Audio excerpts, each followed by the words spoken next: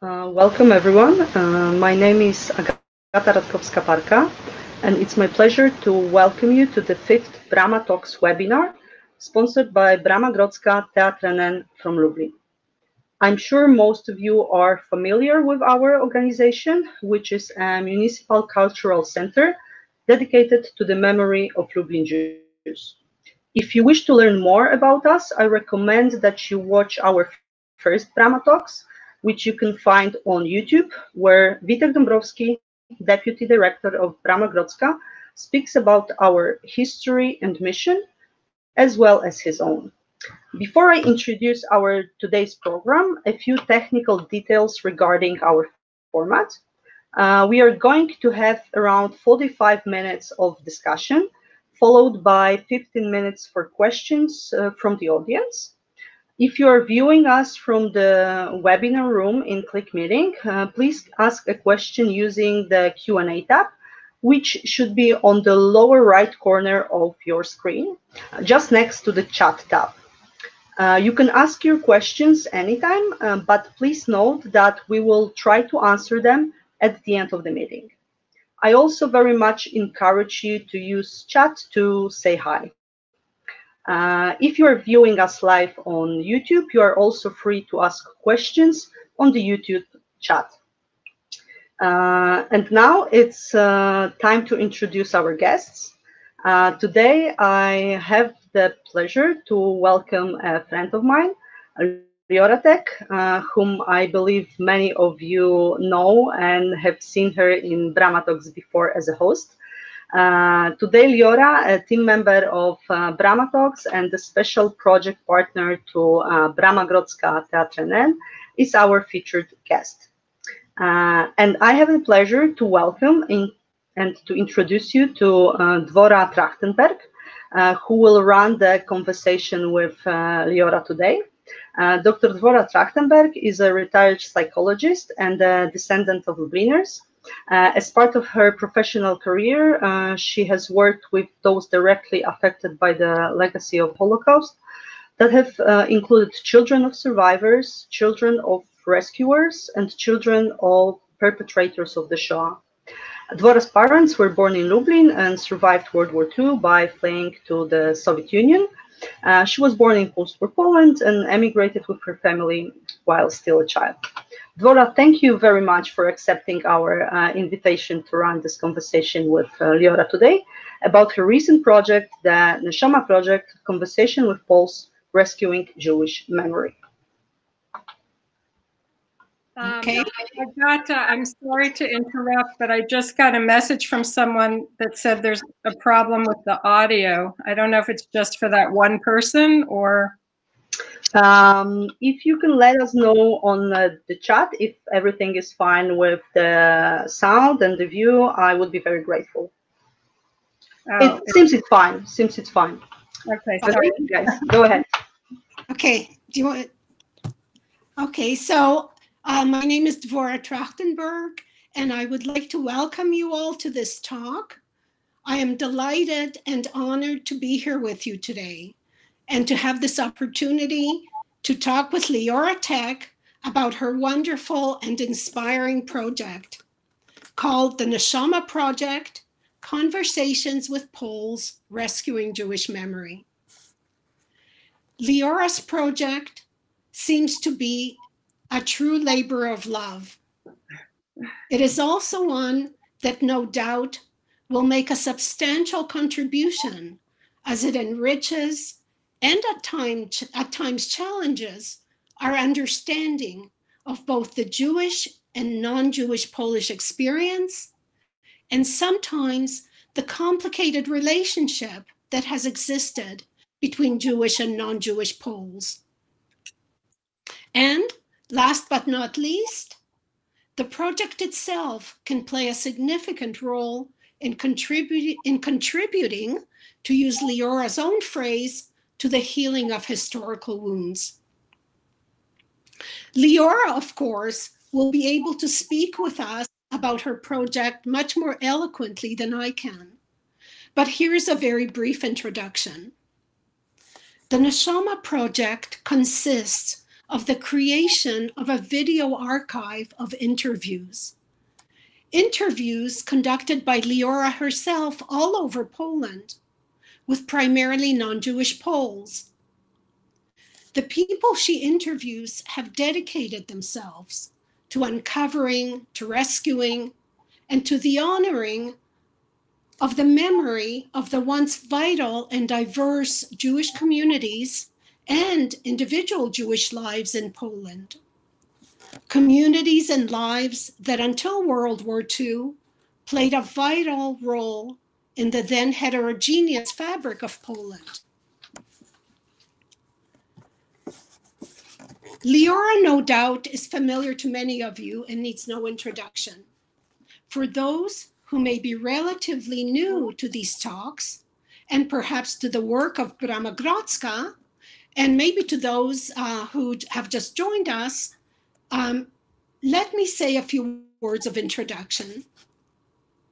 Leora is the daughter of Neshoma Tec, a Lublin Holocaust survivor, and later a Holocaust scholar, whose wartime survival as a young girl can largely be attributed to the kindness, the empathy, and courage shown to their Jewish neighbors by some non-Jewish Poles. Now, Leora's own work has strongly focused on issues relevant to the rescuing of Jewish memory in Poland. In addition to creating the Neshoma Project, Leora is the founder and director of Bridge to Poland, an organization that focuses on memory, on commemoration, and on identity as these relate to Jewish history in Poland. She is the American ambassador to Brama Grodzka, with whom she collaborated on this Neshoma project. And she serves on the board of the American Association for Polish Jewish Studies. Leora is the author of many articles and has spoken to audiences in the United States and abroad. Now, the Neshoma Project, just for your information, has its own website. For those of you who have not had a chance to visit it, I highly recommend listening to these very rich interviews. The site can be accessed at neshomaproject.org. I don't want to take up much more time except to say that Leora will first say a few words. We'll then view a video trailer showing snippets of some of the interviews she has already conducted. And then Leora and I will have a conversation about the project. We'll leave time for a question and answer period, but any questions that we may not be able to answer during our time together will be replied to privately and individually afterwards. So without further ado, it is my very great pleasure to give over the, so to speak, mic to Leora Tec. Thank you so much, Dvora.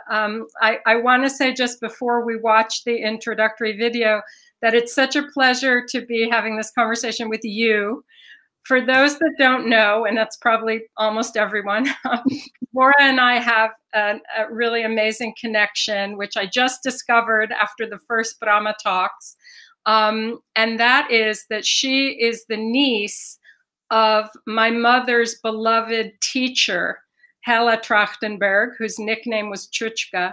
And my grandfather employed her to teach my mother and my aunt during the war. And it was such an amazing pleasure and surprise to discover Dvora and find out that she was related to Chuchka. Chuchka, unfortunately, was murdered in Lublin during the war. But my mother uses her kind of as a moral compass in her life. So that's a great connection. So yeah, I think there's no need to say much more. This is an introductory video to the project, gives you a chance to get a sense of, there are actually 9 people in it. And then on the other side, we'll talk.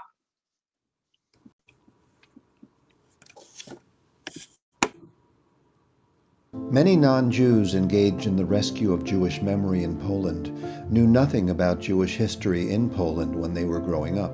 Ja dorastałem w latach 70. i 80. I nie przypominam sobie, żeby rodzice mówili o Żydach. W szkole też się nie uczyłem o Żydach. To w ogóle była taka kwestia, o której się nie mówiło. The Jewish memory was like excluded from my perception of the reality. My parents, they are learning from us now. Because as you know, they were growing up in this communist time in Poland when the Jewish subject was like a taboo. But at some point, they discovered what was missing and were compelled to act. To byli ludzie, którzy byli skazani najpierw na zagładę, a potem na zapomnienie powojenne. To było uderzające, to mnie uderzyło. Dlaczego? Zacząłem się pytać, dlaczego tak się stało, że osoby, że ludzie, którzy mieszkali tutaj tyle lat, 800 lat, ponad 800 lat, nagle są skazani na zapomnienie i byłem ciekawy, dlaczego. Zaczęła się zupełnie nowa sytuacja dla mnie. Osoby, która zaczęła powoli odkrywać to, że w tym mieście żyli Żydzi i że ich polscy sąsiedzi zapomnieli o nich. I to było coś takiego czułem się głęboko nie w porządku też wobec tej sytuacji, że dorosły człowiek mieszkający w tym mieście nic nie wie o Żydach. Chyba że uznałem, że to jest coś nie tak w tej sytuacji. What happens in the Holocaust, it's quite simple. There are victims, there should be memory. And I feel that I need to commemorate the Jewish citizens. I say, yeah, for me, this is the patriotic action, because what I am doing, we are commemorating the citizens of this country which I represent. It is these dedicated souls who, by honoring the Jewish community that was erased from their land, give us hope for the future of humanity. I grown up with the awareness of duty to care about the roots, to care about the history, to care about the family and the people who has no one to care about the families in the ground. Myślę, że najważniejszą rzeczą jest to, że ludzie, mieszkańcy zrozumieli, że to jest też ich kultura, że Żydzi i Polacy żyli obok siebie, że 50/50, czyli połowa na połowę mieszkańców było tych i tych. I oni razem ze sobą współpracowali, żyli, a więc nie możemy uciekać od tej historii, powinniśmy ją cały czas kultywować i przekazywać potomkom. If we would like to see some light somewhere in the future, it's possible just only when we will treat each other as people, as human beings. I understand that when we try to teach people in Poland, we say, yeah, because I teach you about Jewish culture. I tell you something about Jewish cemetery. I will tell you something about Jewish history in Poland. Of course, but you cannot forget that in the first place I am telling you about people.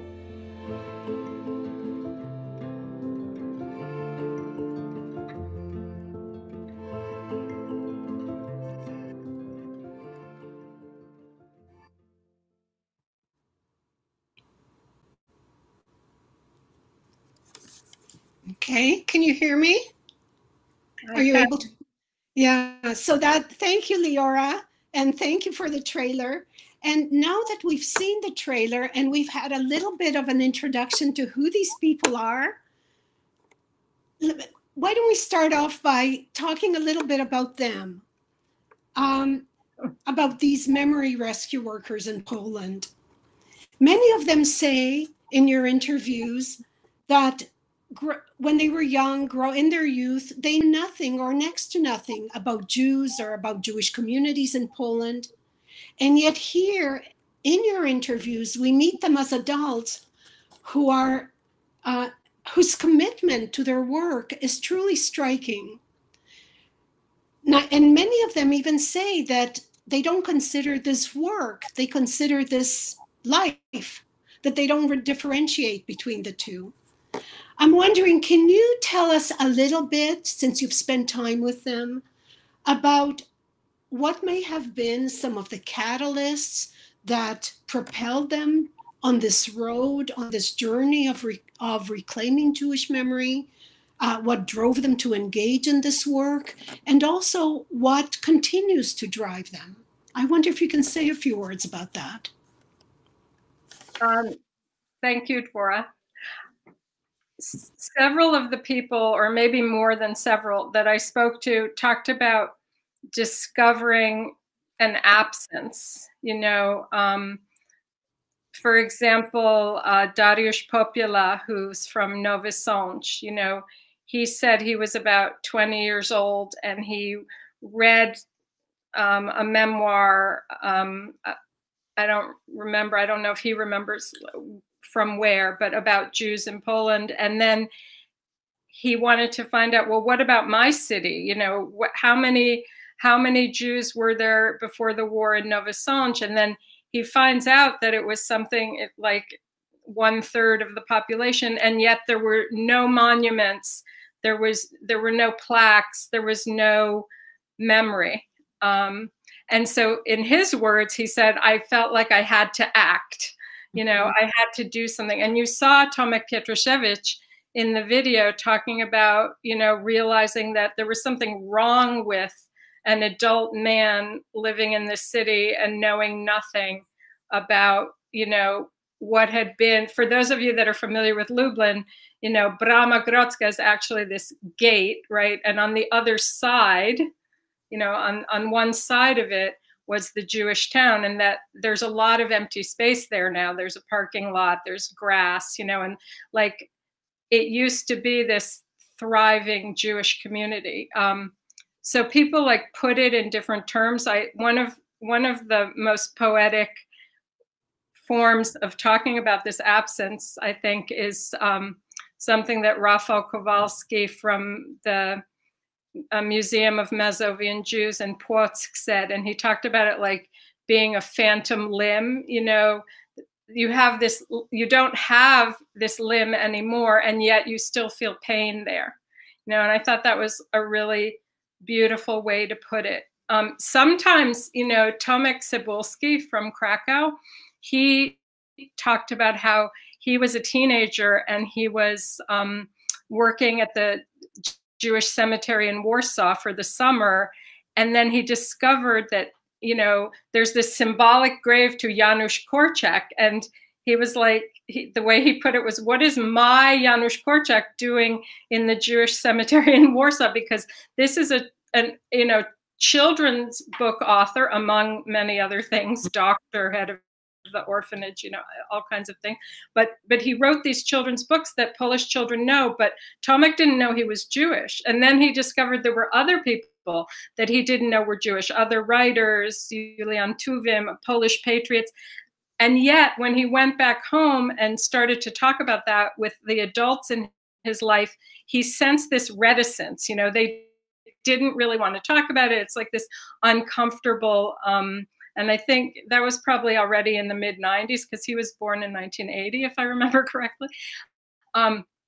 So he said that propelled him forward because as a teenager, there's nothing more enticing than a taboo, right? You want to immediately go there where you're not supposed to go. And there are other motivations like Zbyszek Nosowski in Otwock, which is an important place for me because it's one of the places where my mother was saved during the war. For him, it's from his Catholic faith. Like he said that, the church, asks of Catholics to reconcile with Jews, so there are different reasons, but that idea of absence, I think, is very common. Mm-hmm. Yes, I was also struck by how some of your interviewees referred to their own Polish patriotism as something that drives them, that they felt the responsibility as Polish citizens to, to uncover the heritage of the Jewish community that was also part of their own heritage. Yeah. That the two are inseparably intertwined, really, in Poland. Yes, this idea, and I'm not sure who the first person to say this was, sorry, but you know, the idea that you can't tell the history of Poland without Jewish history, and you can't tell the history of Jews without Polish history. And again, to quote Dariusz Popula, because he's an athlete, he's an Olympic athlete, and he says, you know, I wear the eagle on my chest, and I'm representing this country, and so this is a patriotic act when I'm doing. And I went with him when he was talking to students in a school, and it was like it was like he was the Pied Piper. I don't know if you all know that story, but like the children follow this guy around, and it was like he would be here with a group of children, and then he would go here, and whoosh, like a swarm of bees, all the children would follow him. He started off talking about his, you know, his kayaking and sports and stuff. And then he like morphed into his work on Jewish memory. So that was really cool. Yeah, that's fascinating. That's really fascinating. So Leora, many in our audience will be familiar with the work of Brama Grodzka in Lublin, but perhaps people will also want to know, like, in what other parts of Poland is this memory rescue work taking place? Could you just say, could you just say something perhaps about how many people you've interviewed so far and how extensive this work is? Yeah, so funny you should ask that, because we have this map prepared that Agata made. So the blue markers on this map are the places where I've already gone, and they're not, you know, there are a lot of places where I did multiple interviews, like of course Lublin, and Lublin, Krakow, Warsaw, you know, they're like a bunch in those places. And the red ones are some of the next places that I hope to go. You know, I want to continue this project. So now there are 43, I've done 43 interviews, and 3 of them had 2 people in them, you know, so yeah. Yeah, no, that's wonderful. And we'll look forward to the ones you haven't done yet. Me too.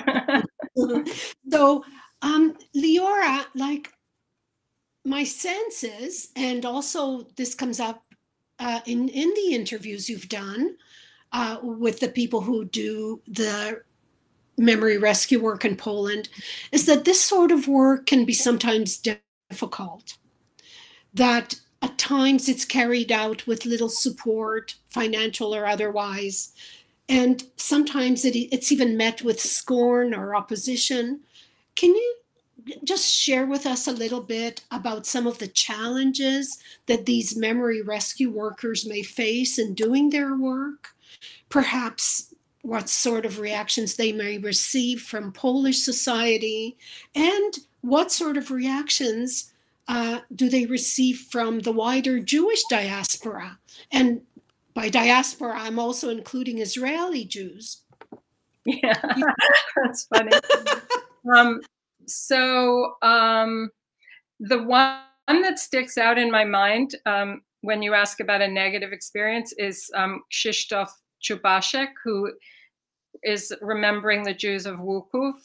He describes in his interview like real opposition from the mayor there. And this is in contrast to other people that have these great working relationships, you know, in their towns.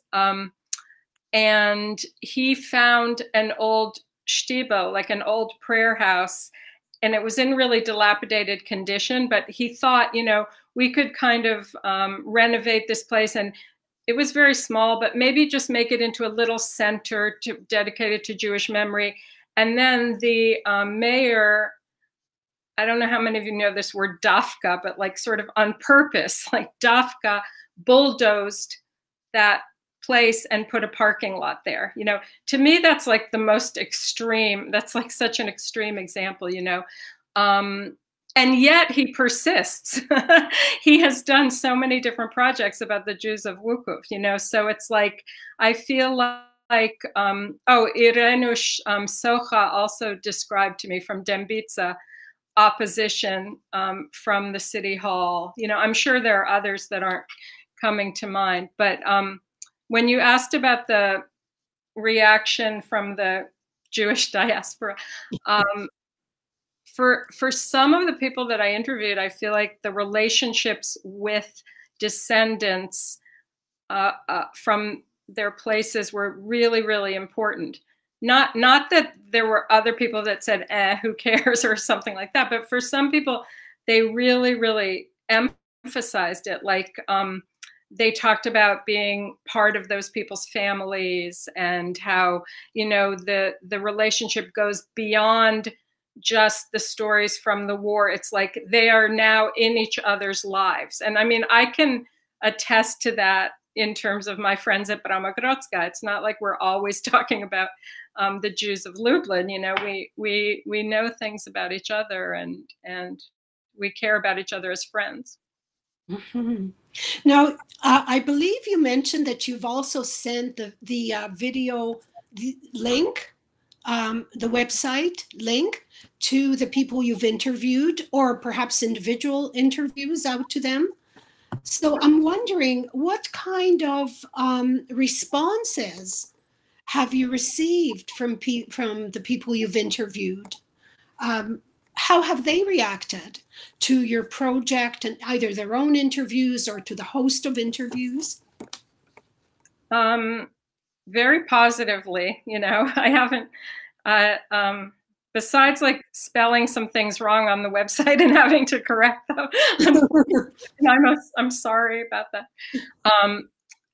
Yeah, I mean, people have been really positive, and I've gotten, you know, other responses from people that are not part of the archive, you know, that are really intrigued, and, you know, and what was gratifying and surprising to me was that I think 4 people have said to me they want to use this material in teaching. And I hadn't even thought about that before.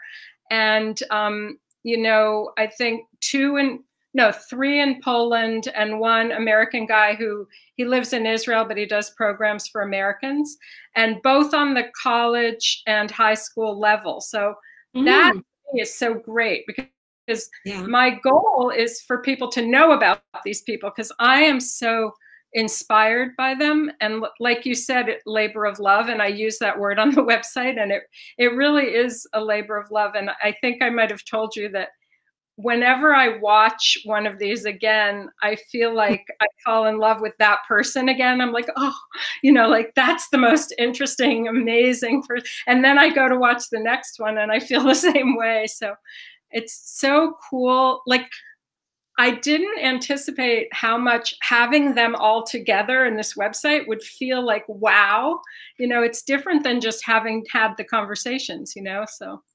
Yeah, it's as you said, it's rich and gratifying. Yeah, and it's exciting to me that students will be able to discover. And also, like, right now, I think there are only 4 Polish interviews on there, but there are a lot more in Polish on the pipeline. So Polish students will have materials to access. And ultimately, I have this goal of translating everything, you know. So Leora, that's, I mean, there's so much more to say about everything that's come up, really, you know. It's like, I think I said to you, each one of these thoughts and issues and so on deserves almost a meeting, a presentation, you know, all on its own. But I'm wondering, can you share with us something now, a little bit about your own personal journey with all of this? Often when you've interviewed people, you've asked them to describe their journeys, often from perhaps their youth, where they knew very little about the Jewish experience in Poland, to where they are now.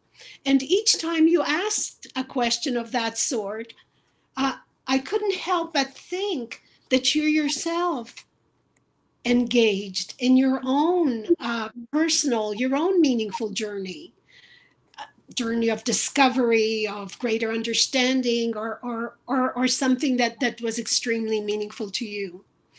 Can you tell us a little bit, can you share with us a little bit about your journey in this? Yeah, so I think a lot of people on this call or webinar saw the first Brama Talks with Witek Dąbrowski, who introduced Brama Grodzka. And Witek and I, we kind of have this parallel life thing because we were born in the same year. And early on in our friendship, he said to me, if there hadn't been a war, we would have been friends, you know? And we are even friends, but we would have grown up as friends. And we talk about, Witek and I do this joint presentation performance thing, or we did do it before the pandemic. And, you know, there's a similarity in that he didn't know about the Jewish history in his own country growing up, and he had to discover it, like, you know, as a grown person. And I really didn't, the only thing I knew about Poland was what had happened to the Jews, you know. I didn't think when I was growing up or when I was in college or something, I didn't think that there were these Polish people on this land that also had an experience, and maybe not 100% of their experiences had to do with Jews, you know. Yes. And that was, like, I think one of the really big learnings for me is that this ability, and maybe you can't be, you have to have a little bit of age, a little bit of wear on you in order to be able to do this, but to hold these nuances and be like, you know, not compare suffering. You know, it's like, we suffered, but if I acknowledge somebody else's suffering, it isn't taking away from my suffering. It's not this pie that has a limited number of pieces in it. Unfortunately, there's enough suffering to go around, right?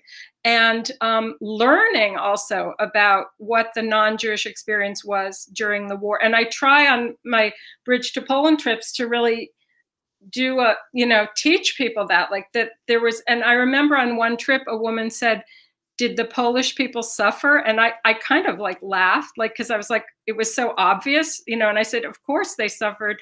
And she said, well, it's not obvious to us. And then, you know, I remembered, like, if I met a Polish person before, you know, before I actually went to Poland, I probably would have wondered, you know, what, you know, did you or your parents or your grandparents, like, what was your relationship to Jews? Like, did you save Jews? Did you denounce Jews? Did you, you know, it was only in relation to Jews. So I feel like I gained like a more nuanced, you know, way to hold history. And that's thanks to Brama Grodzka, you know, because that was my first introduction in Poland. I actually came when my mother's memoir, Dry Tears, was translated into Polish. She invited me to go on the book tour with them. So, but I was quickly introduced to Brama Grodzka, and it was like, wow, there's something amazing here. And for many years, I didn't know there was anybody else, you know, and I created Bridge to Poland, and I would bring groups, and we would meet people at Brama. And then over the years, I learned, I was on part of this seminar program through Polin from the Galicia Jewish Museum, and we met Karolina, Piotr Yakovenko, and Benjin, and, you know, so I started to learn, oh, there are more people, and there are so many, you know, which is really great. Yes. Well, I think you might have answered my next question. Let me just ask it in case you would like to add something to it. So, as a child of a Holocaust survivor who was helped by non-Jewish Poles, and as the daughter of a Holocaust scholar, we might all expect that you brought to this project, specifically to the Neshoma Project, a wealth of knowledge, of familiarity, a wealth of awareness of Holocaust-related issues. of the role of rescuer, bystander, witness, for example, perhaps issues relating to conscience and morality. So I'm wondering, while traveling around Poland and doing these interviews, were there things, and you've touched on this already, but were there things that particularly might have surprised you, that maybe strongly struck you in some way, and that perhaps challenged your own preconceptions? I definitely came with a lot of knowledge about rescue because my mother's field is rescue and resistance.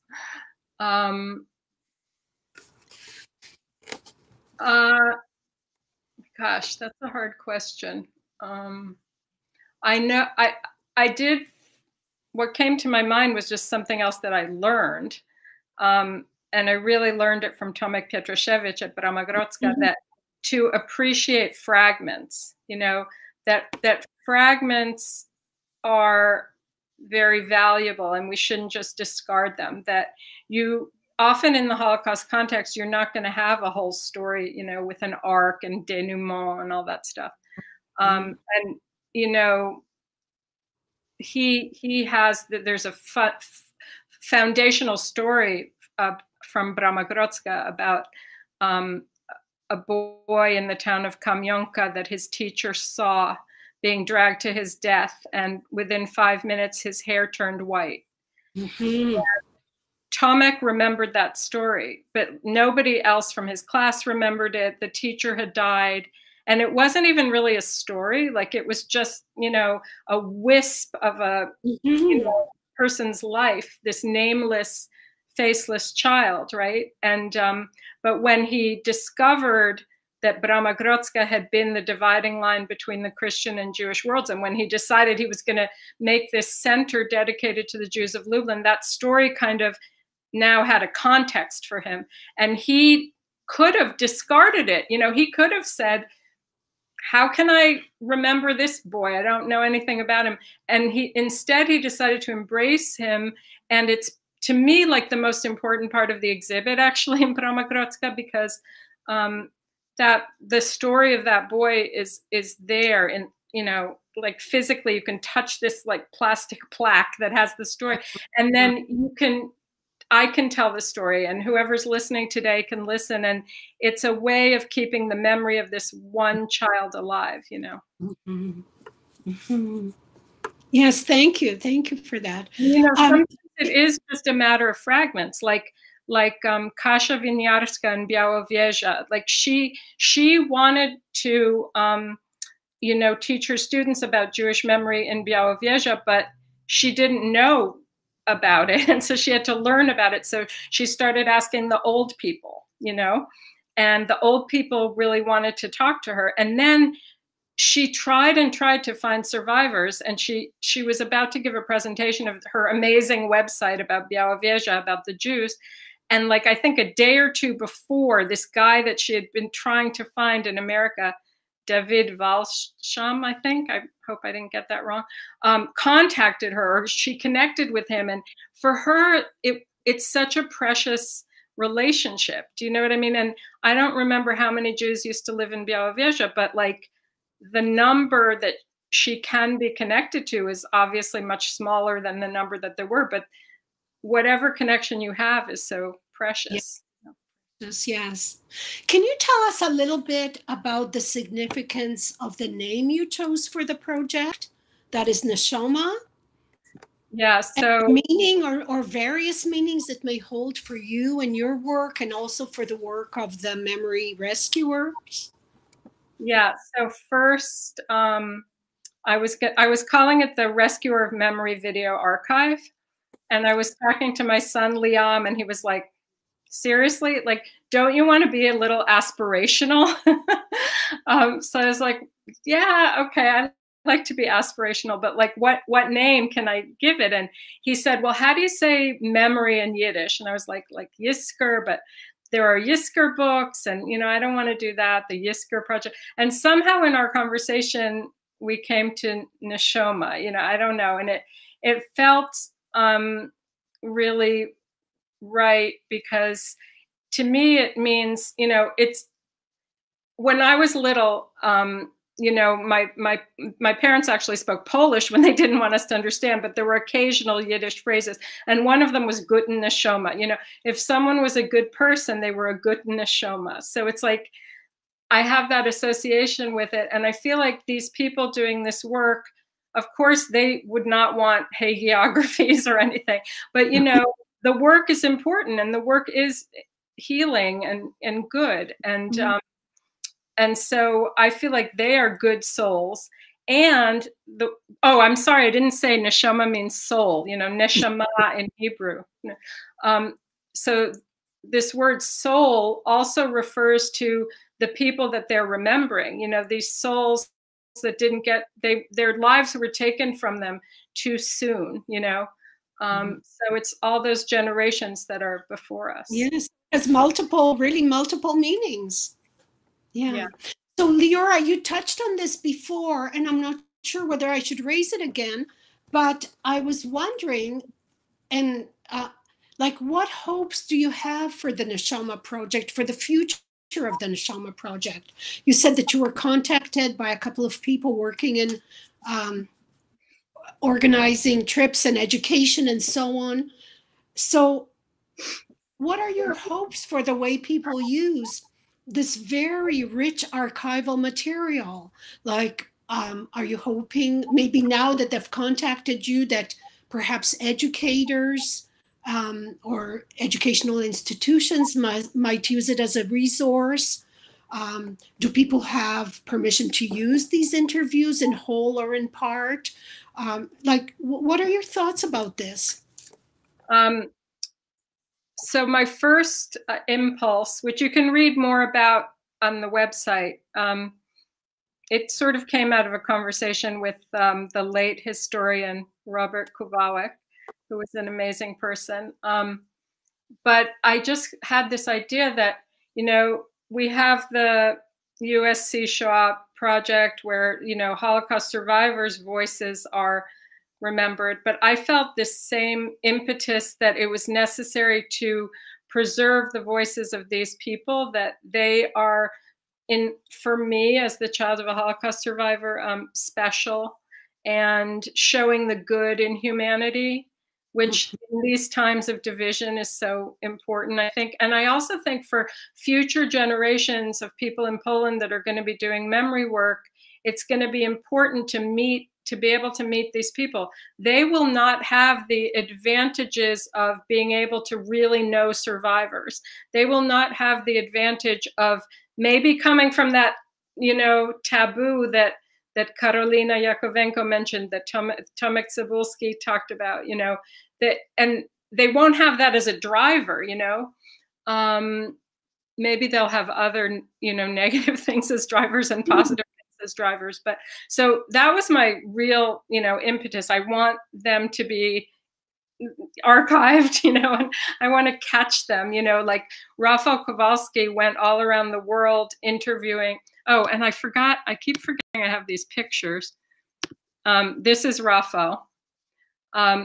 He went all around the world interviewing survivors from Płock.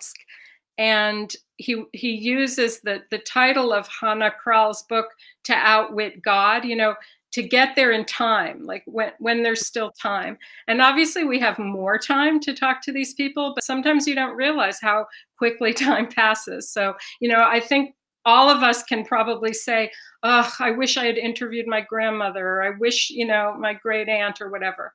So I guess I didn't want to end up on the other side of that saying, I wish I had done that. And I got the opportunity, thanks to Wellesley College Fellowship, to do this. But like I said, I really want to translate, because right now, all of the clips are translated. Each person has a full-length video and a clip. And all of the clips are translated, whether they're in English or Polish, and the full-length Polish videos are translated.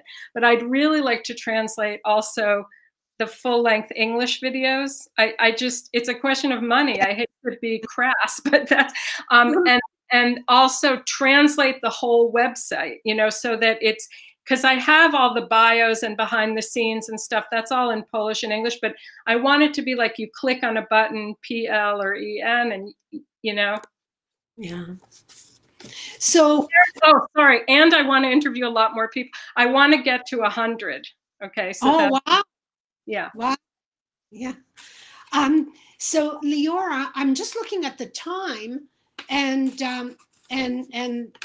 registering the fact that we unfortunately have to move on. And I see that there are a couple of questions there.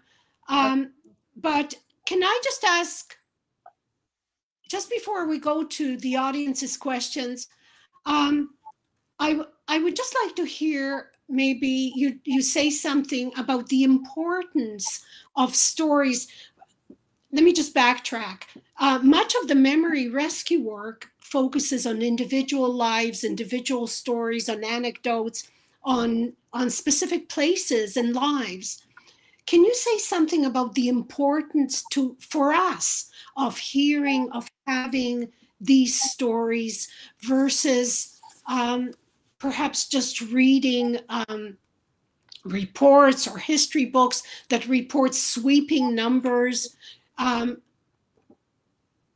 report data, you know, that describe events on a very massive scale, for example, and they could be catastrophic events. Yeah, first of all, I want to say that my definition of this term that I use, rescuer of memory, is very broad. So it's not only like grassroots memory workers or, you know, artists, it is them, but it's also guides and scholars and teachers, you know, so yeah. Lots of different ways. So maybe some scholars are doing a little bit more like working in the academic sphere. Story is like hugely important. That's another thing I learned from Tomek Kietraszewicz.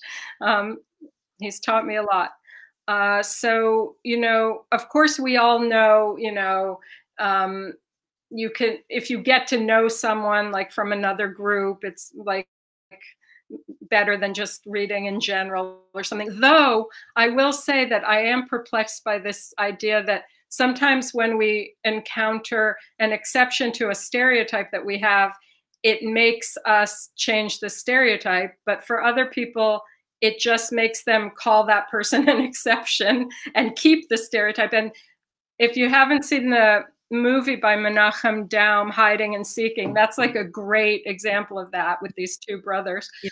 But that's kind of a digression. Yes, story is really, really important. And I was on a webinar recently, and a prominent person in Holocaust field said, I look forward to the day when we don't need Holocaust museums anymore. And I understand what he meant. Like, you know, we want a time when there are no genocides, and, you know, people use the Holocaust a lot of times to teach moral lessons. So he was looking forward to a time when we didn't need that. But I don't think there'll ever be a time when we don't need Holocaust museums, because for me, the story is the most important thing. Like all of my great aunts that I never got to meet, you know, the littlest thing that I know about them is, as I was talking about before, really precious. So yeah, story is definitely where it's at. Yeah, thank you. Yes, that's so important. I have so many more questions, and we could spend so much more time. Why don't I just read on the side of my screen here one or two questions that perhaps I can then refer to you. So Miri Tadier is asking, which I think you've already touched on, how many people have been involved in this project so far? Oh, but maybe she means in it. I talked about the interviewees, but there are a lot of parts that go into this. So there's, you know, I went around with a videographer, but sometimes a translator. Or sometimes the person just had somebody translate, you know, though, you know, I could understand more or less, but and then we have like the videos have to be edited, they have to be transcribed, we have to have the subtitles done, the promo, you know, you saw the intro video, and we had narration and everything. A lot of work, yeah. Yeah, so there are a lot of different, and the website had to be built and designed, and you know, so there are a lot of people involved, and they're all, please take a look at the thank you page, because they're all thanked, and that's important. Yeah. Okay, so Alejandra Del Rio says, Hola. could you share with us what made you start this project? After I encountered Brama Grodzka, as I said, for several years, a few years after that, getting to know Tomek and Vitek very well, I started Bridge to Poland, which is my organization that's about teaching about the Jewish history of Poland with a focus on the non-Jews who are preserving Jewish life. But for a long, and that was mostly through trips, but also workshops and talks and writing.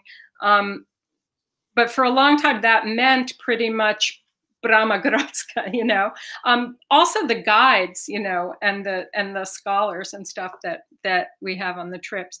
But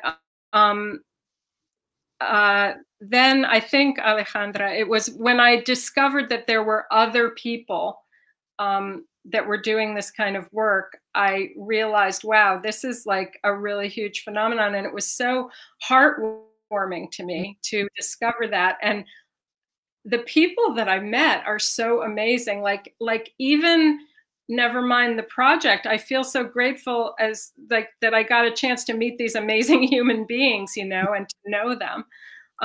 Last year, Brama Grodzka hosted a conference for memory workers from all over Europe, and I got to co-chair that with my friend Dominika Majuk. And that was another revelation, because this was not only Poland and not only remembering Jews, but remembering like all victims of National Socialism. So, Sinti and Roma and displaced persons and, forced labor, and from all these different countries. So I'm like, wow, this memory work is, huge.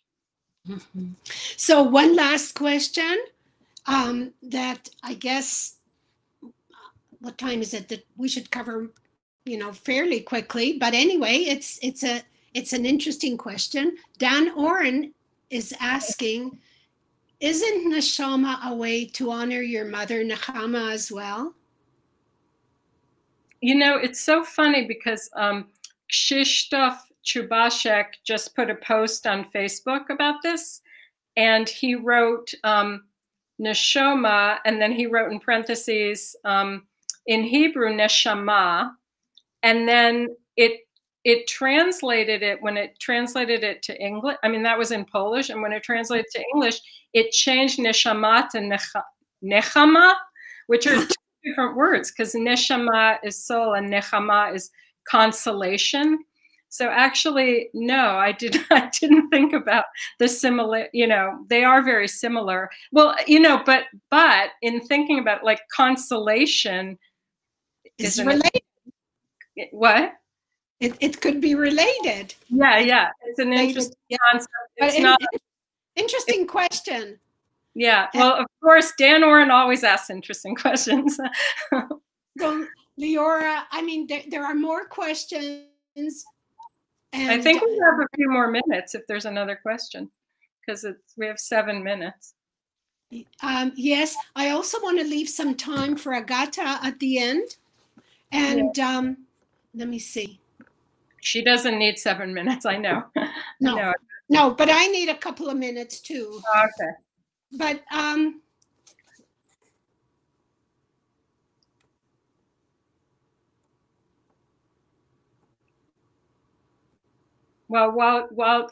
take it's not a question, it's a comment. So you can probably take a look at it.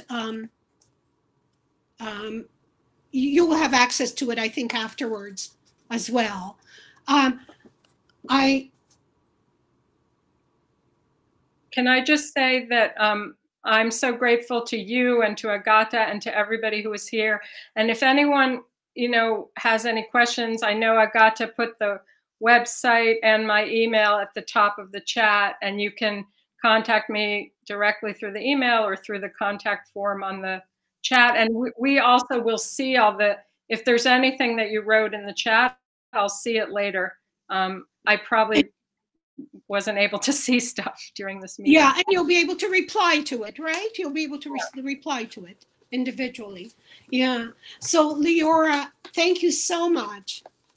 Thank you for this very interesting thought-provoking, inspiring project, and for sharing it and your thoughts with us today. I'm hoping that the others have found our talk and the trailer as interesting as I have found it. I want to also thank Agata for anchoring this talk, and to Brama Grodzka for collaborating with you on this Neshoma project. I also, while I have the opportunity, would like to thank the Brama Grodzka people for all the other important work that you do. And as for people carrying out this memory rescue work all over Poland, I want to say that we are tremendously grateful. That, as Leora mentioned, we live in a time that's often viewed as divisive, polarizing, isolationist, where often there's a reluctance to empathize with other people's predicaments, a reluctance to help, to reach out. So it's comforting and most inspiring to know that this work of healing historical wounds is somehow taking place, to know that there are people engaged in work that honors the existence of a people, i.e. Jews, who were often historically seen as the other, as outsiders, as pariahs, to know that there are people engaged in honoring the once vibrant Jewish life in Poland.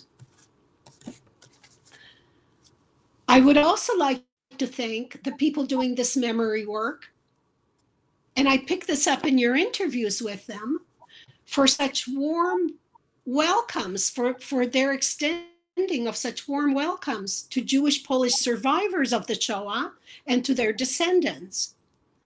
And in a way, embracing those of us who have such a long history in Poland. And what I'd like to say is that we too embrace you back. Yeah, despite the coronavirus. Virtually. We embrace you right now virtually. Thank you also to the audience today. When I first saw the trailer that we've all seen, I couldn't wait to listen to the full-length interviews. And when I did, I was not disappointed. In fact, I felt tremendously enriched by them. I'm hoping that all of you will have the opportunity to listen to these interviews, to see and to hear these interviews. Although I think in one case you only hear, but it's a fantastic interview. So again, thank you so much, Leora, and thank you, Agata. And I will now put us back to Agata, or Agata will put herself back on, since I don't know how to do this. Thank you so much. Really, thank you so much to both of you for this amazing and inspiring conversation. Leora, I see how impressed you are by all these people you've mentioned today, but I have to say we are all also very impressed by you and your work, on your tireless work on Polish-Jewish relations and reconciliation. It's great to have you among our friends. I think I can say it on behalf of everyone you interviewed. And thank you, Dvora, for making this meeting so deeply meaningful. This conversation is already available on YouTube. If you will soon get a link to it on your email. And I would like to take this opportunity to invite you to the next Brama Talks, which will take place on December 9th, when Teresa Klimowicz, a member of the Brama Grodzka team, will speak about the new Jewish cemetery in Lublin as a site of commemoration.